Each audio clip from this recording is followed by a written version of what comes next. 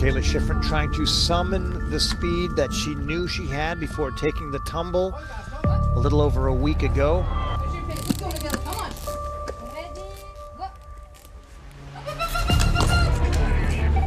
Mikaela Shiffrin looking for her 54th World Cup win and her 89th overall.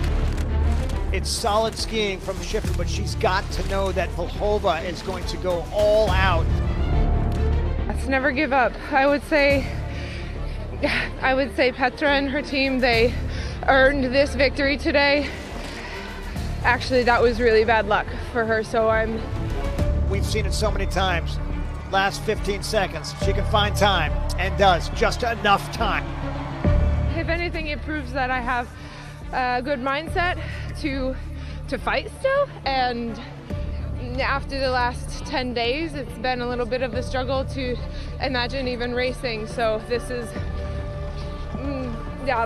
still, it means a lot. An 89th World Cup win for the winningest skier of all time.